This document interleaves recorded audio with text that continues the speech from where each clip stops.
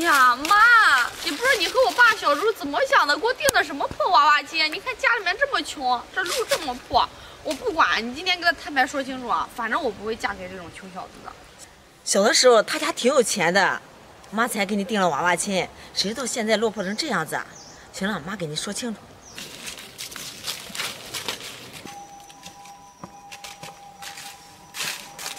李父啊，阿姨，你怎么来了？你一个人坐在这儿啊？是啊，阿姨，屋里坐吧。不去了，就在那儿吃说吧。行。吕布啊，今天我来呢是有一件事想告诉你，就是小时候阿姨不是给你们两个订了一个娃娃亲吗？现在不作数了，取消了。阿姨，为什么？当年我父母都在的时候，你可不是这样说的。现在我父母过世了，现在家道中落了，你又过来跟我说要退婚。虽然我没见过上香长什么样子，这应该就是上香吧？咦，你可打住吧！我孙尚香怎么可能嫁给你这种穷小子？你看你家现在住什么房子，还能高攀得起我们家吗？是啊，吕布，当初是你们家有钱，我才把女儿才许配给你们家的。现在你都落魄成这样子了，我可就这一个女儿，我可不想把她嫁给你，受苦受累的。行了，妈，我不想在这种地方待着，咱赶紧走，晦气。反正我是不嫁。等一下，我告诉你，今天你对我的羞辱，来日我定当100倍奉还。还有，不是你跟我退亲，是我不要你。嘻，说狠话谁不会？等你有出息再来找我吧。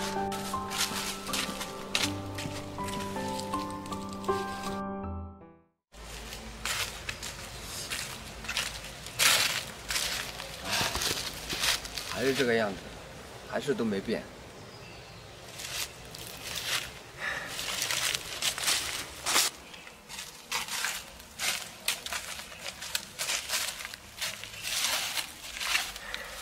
林秘书啊，你知道我为什么带你来这种地方吗？不知道，但是我猜这个地方应该是对吕总有特殊的意义吧。3年前，我家道中落，在这边受尽屈辱，所以我要在这边亲手让他们还回来。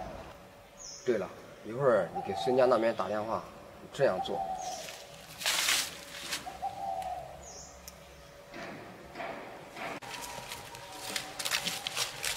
这柳秘书让我们来这干嘛呀？是啊，怎么约到这个破地方呀？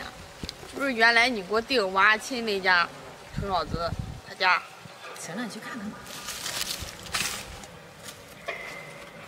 哎，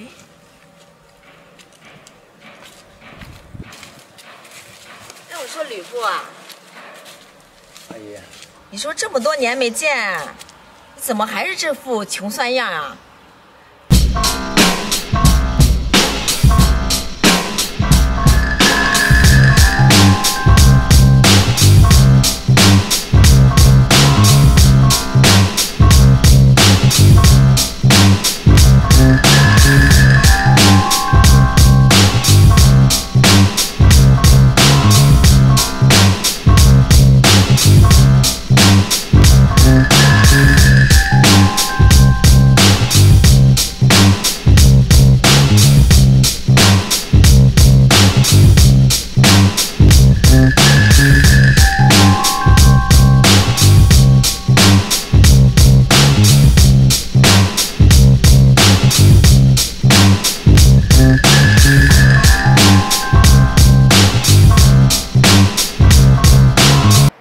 走，赶紧去我家，这地方不行，太脏了。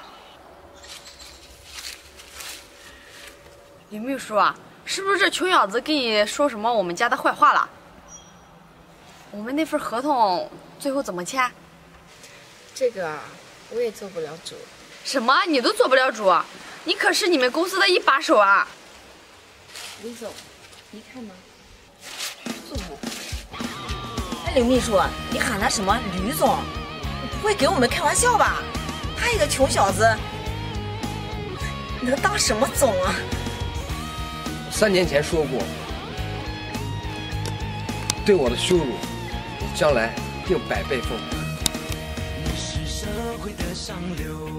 现在知道求别人难了，当年怎么对我的？狗眼看人低。对了，我忘了告诉你了，这几年来，你们公司和我们公司合作的项目全部崩退。找刘秘书。哎，雨布。妈，现在怎么办啊？没想到现在他真的变得这么有钱，早知道当初嫁给他好了。想到这小子真有出息了。你高眼看人低，你没什么了不起，我不吭不抢不去